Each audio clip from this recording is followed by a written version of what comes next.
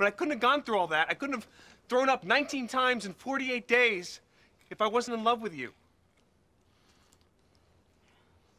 Maybe you're right. Maybe this was just a fling. But if you get on that boat or that plane or whatever the hell it is and you go off to Tanzania or Cincinnati or wherever you're going, I guarantee you, if you do that. I hired Dustin Vic myself. I was gonna try and sell it to the network when I'm done. You're doing an Eat True Hollywood story on yourself? Sandy, that's the stupidest thing I ever heard in my life. I know. I'm such a loser. All right, listen. Listen to me. Listen to me. I need you to do something for me.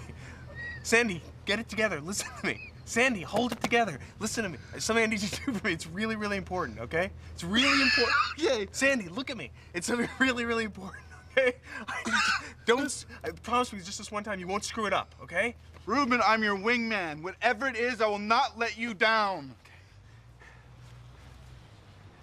I fucking couldn't. Look, you gotta do me a favor, all right? This is really important, and you have to promise me you won't screw it up, huh? Seriously, it's the most important thing you're ever gonna have to do. Ready? You ever hear of a guy named Leland Van Loo? Yeah, Leland Van Loo. Cover of Forbes last year, the Australian guy. Oh, exactly. Jesus Christ. He built up one of those high-tech modem, scrotum, God only knows what they do companies anyway. They want to take it public, and if he wants to remain the CEO of a publicly held company, guess what he needs? Life insurance? Bingo was his name. Ask me a question, Ben. Any fucking question that pops in your mind. You want to, Let's go back. Ready? Look at me while you're peeing. You have your dick in your hand, but look at me. You ready?